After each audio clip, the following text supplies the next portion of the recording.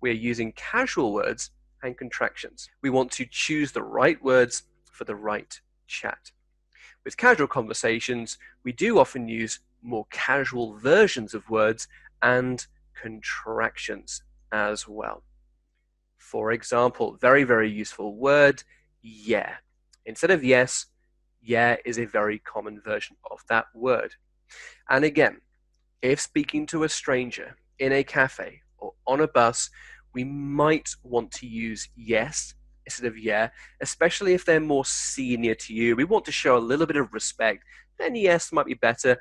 But again, based on your own common sense and the context, you could probably use yeah if you want to.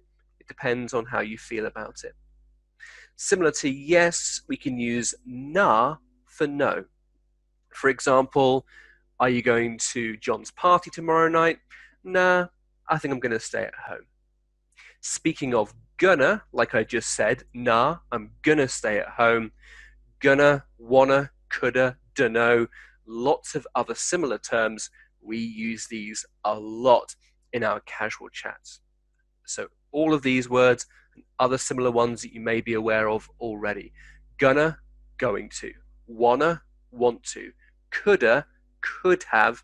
Dunno, don't know.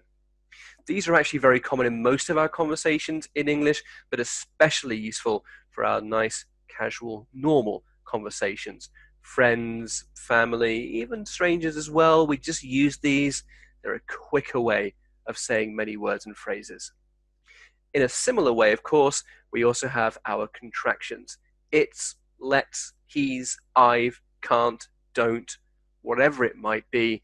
Contractions are useful for all conversations, whether they're casual conversations with friends, a nice chat with a stranger on a train, talking with your colleagues at work, giving a presentation at work to important clients. Really, contractions are fine for every conversation. Most of them, like these normal ones, they are not considered to be too informal or too casual. In fact, they're a very normal, natural part of the day-to-day English language. They make it quicker and easier to speak it. So think about using those whenever you're talking, in fact. Some useful vocabulary here as well before we move on. Versions, contractions, and similar. So we'll move over to slide 7, where we'll be talking about tangents. Bit of a tricky word, but it's quite useful here to look at our picture, our signposts. Tangents kind of are things going off in different directions. So, first of all, let me mention that indeed, as it says here, conversations are flexible. They're not rigid, they're quite flexible. So a tangent in a conversation is a different line of thought, It can also be a different line of thought which relates to something which has already been said. Let's go through some useful phrases related to these ideas. For example, that reminds me, while I remember, and before I forget, they can all be used to move into a new tangent. Again, normally based on what has already been said. So, for example, somebody says, are you going to John's party tomorrow night? And I say, no, but that reminds me, I'm having a party next week. Do you want to come? So someone brought up John's party, and I remembered that that relates to something else I want to talk about, which is that my party is happening next week. It doesn't have to be too related. It can just remind you of something unrelated, but you want to say it while you still remember, while it's still in your mind before we forget. And very similar to these, speaking of, or speaking of blah, blah, blah, or speaking of which, they're great for bringing up something related to what, again, has just been said. And we'll come back to that in just a moment because it relates very nicely to this last point. Try to allow a chat to move smoothly from one topic to the next, and then the next, and then the next. So let's relate these last 2 points together. Let's imagine a movement from one topic to another. One person says, I'm going to take my kids to the park tomorrow. Should be a nice sunny day. I could say, oh yeah, I know that park. I think they are planning to expand it. They want to make it bigger. The other person says, yeah, that's right. I think the local government are planning an expansion. And then I say, yeah, well, I don't actually have much confidence in the local government since that event last year.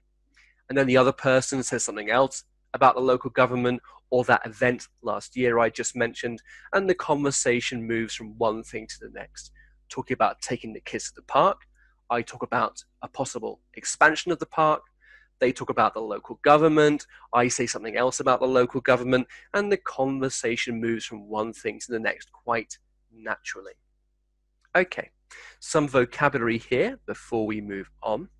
Tangent, relates to and move smoothly.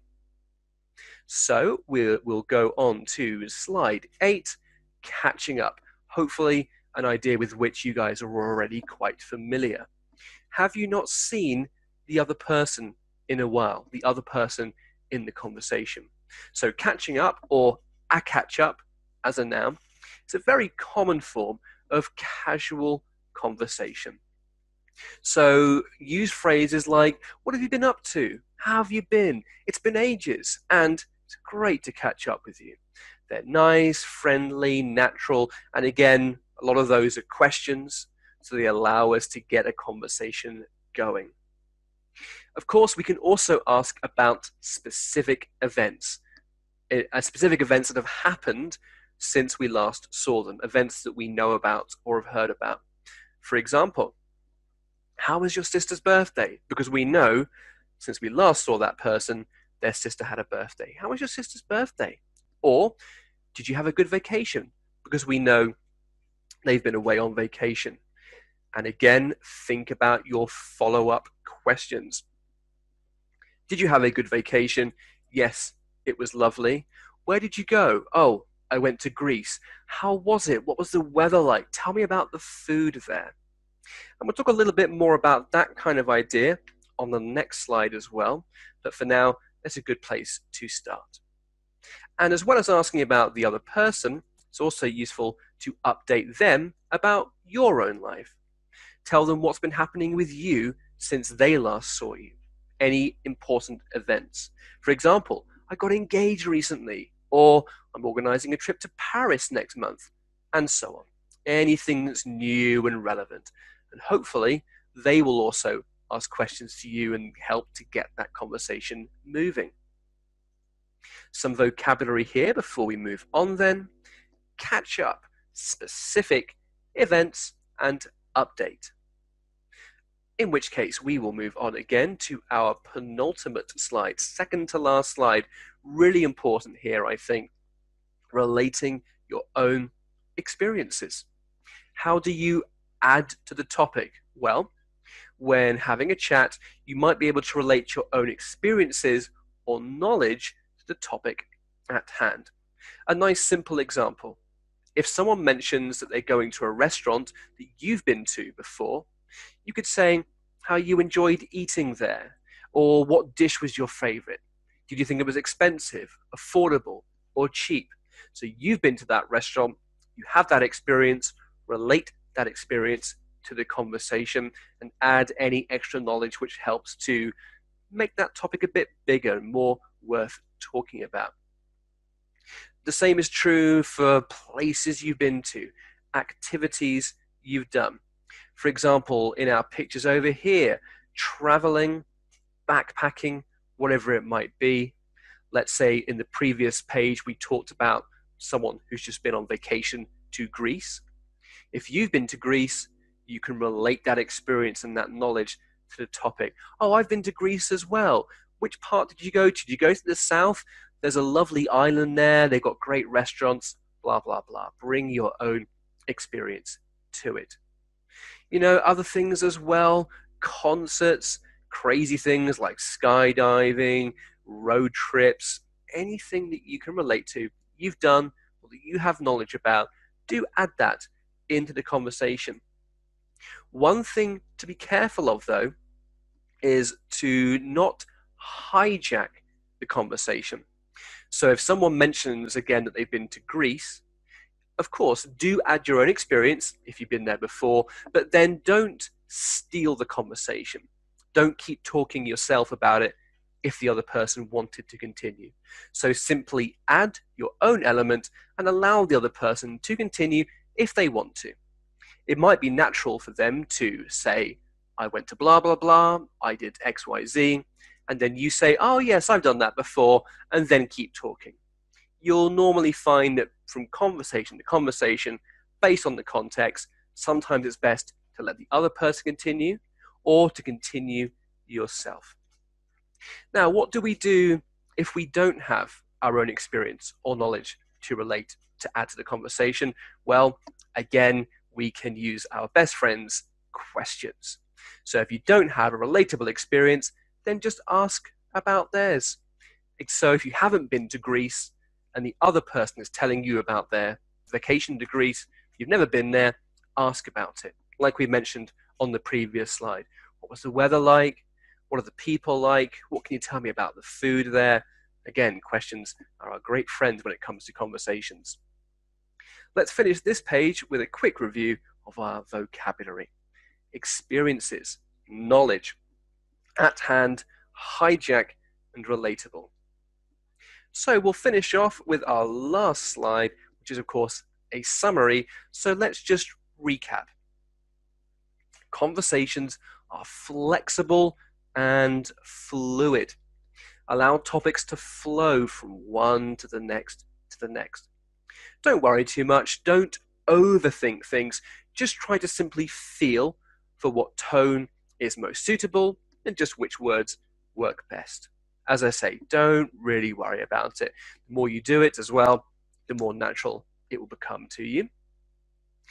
Being a good conversationalist. Being a good conversationalist means listening and responding appropriately. Don't just wait for your turn to talk. Sadly, we all probably know at least one person like this. When you're talking to them, they're not really listening to you. They're simply waiting for you to finish talking and then they can talk. They're just waiting for their turn. Don't be that person. It's not good for nice conversation. Also, as we've mentioned many times, I think it's such an important point, ask questions to get a conversation going and to keep it moving as well. Like I said earlier, not just questions, but follow-up questions. Then we can really expand on a topic. And lastly, like we just discussed before, bring your own experiences and knowledge to the conversation. And if you can't, just return to questions. Let's review the vocabulary from this page. Flexible, fluid, flow, overthink, and conversationalist. So all that leaves me to say is thanks for watching. Thank you so much for paying attention here. Hopefully you've learned a lot. And of course, more importantly, have fun practicing your conversations. Thanks again, and hopefully I'll see you all soon in the next presentation. Until next time, I'll say goodbye and take care, everybody. Thank you for watching.